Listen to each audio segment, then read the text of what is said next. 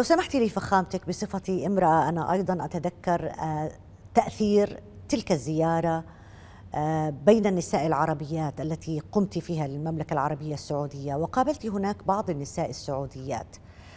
كانت لحظة رمزية، كيف شكل هذا صدى لديك؟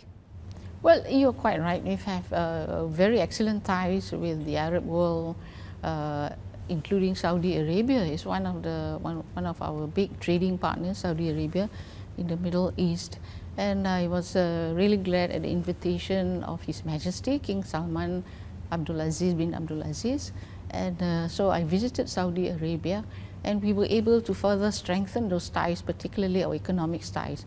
At the suggestion of His Majesty, we agreed to form a Saudi Arabia-Singapore joint committee to further use that as a platform to promote our economic and other ties as well. And other than economic and ties, we also have a lot of religious significance, because the custodians of the two holy places is under Saudi Arabia, and I was very grateful that I was given the chance to go into the Kaaba. You know, for devout Muslims, that's very important. In our lifetime, we wish that we could get a chance, but there are so many Muslims, and so to be given that opportunity was very significant to me.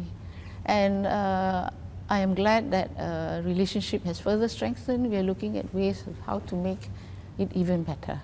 I'm really glad. Every time I do a state visit, I do make an effort to meet the women.